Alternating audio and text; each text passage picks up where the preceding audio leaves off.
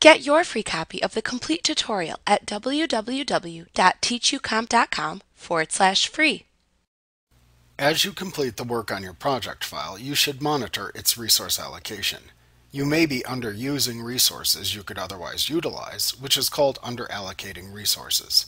Perhaps more importantly, you may also be overallocating resources by trying to schedule more work to a resource than is possible in a given time period.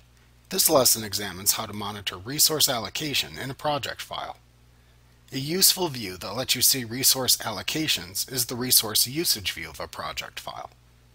You can click the Gantt chart drop-down button in the View button group on the Task tab of the ribbon, and then select the Resource Usage command to see this view.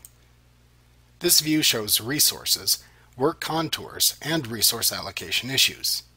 Within this view, overallocated resources are displayed in red. You can change resource overallocation by manually changing the hours assigned to the overallocated resource.